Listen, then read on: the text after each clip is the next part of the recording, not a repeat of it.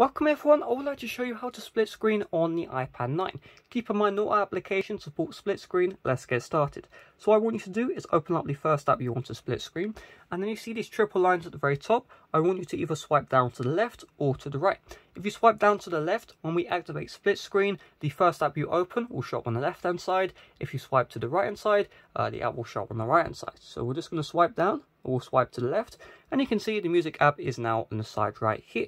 So what you can do is you can tap on the side and it will bring back the music app. However, that's not what we want to do. We're going to activate this again, and we just need to open up the second app we want to split screen. So let's choose Photos app, just open it up, and boom, you can see now we are split screening.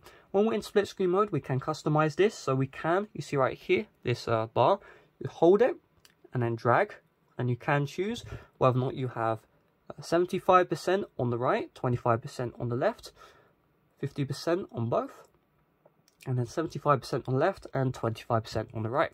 If you want to completely close out an application on the multitasking, just swipe fully to 100%, and boom, you can see I have now removed the Photos application out of multitasking.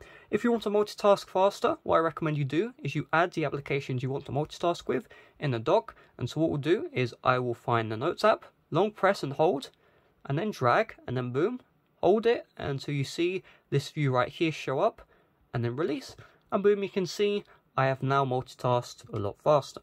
Keep in mind, if there is an application which does not support split screen multitasking, you will not be able to do this. So for example, Settings app, if we try and do the same thing, you can see it will not let me. However, if the first app doesn't support multitasking and the second app does, you can do a pop-out view.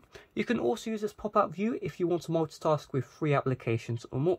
In this pop-out view, you can see you will not be able to use the first application. However, the application in the pop-out view will be available. So I can swipe around, use the Photos app, and if you want to activate the first app again, just find these triple lines and then just swipe to the right, and boom, you can see my first application is available.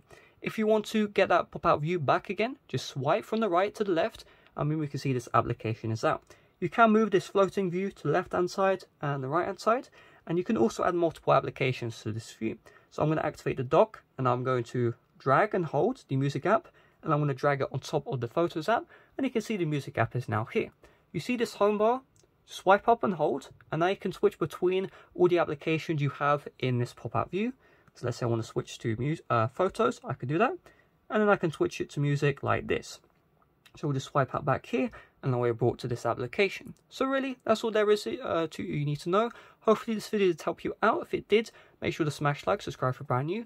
Check out the playlist you see on the end screens right now. This has a bunch of tips and tricks for the iPad 9 generation. I definitely recommend you check it out right now if you haven't already. But also, if you don't see the end screens, just check it out in the description down below. Thanks for watching. See you guys later. Bye bye.